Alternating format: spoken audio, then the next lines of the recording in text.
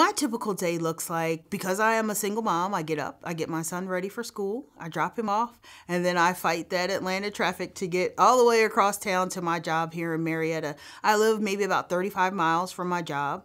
So when I get in, I'm just preparing for what's going on that day. So we're in the process of, applying for a growth grant. So I'm out here in the community.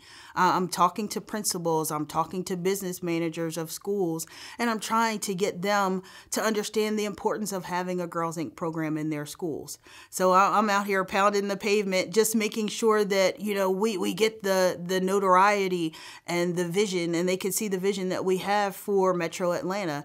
And our mission is to, empower girls to be strong, smart, and bold. But as an organization, we want to be the premier girl or serving organization in Metro Atlanta. So I'm out here every day trying to make sure that happens.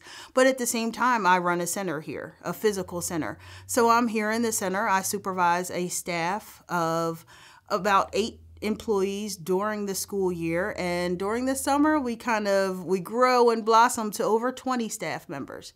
So I'm here with the day-to-day of the center, managing the programs here, managing my facilitators to make sure that our programs are delivered in the Girls Inc. experience that it should be.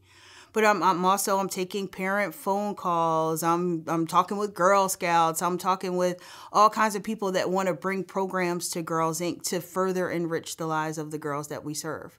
So it's a constant, it's a rat race all day. Maybe about 6 o'clock I leave the center, which I try and leave earlier, but sometimes things come up. We have to make sure that the work gets done. So I'm here till about 6. I go home. I'm back in the job number 2.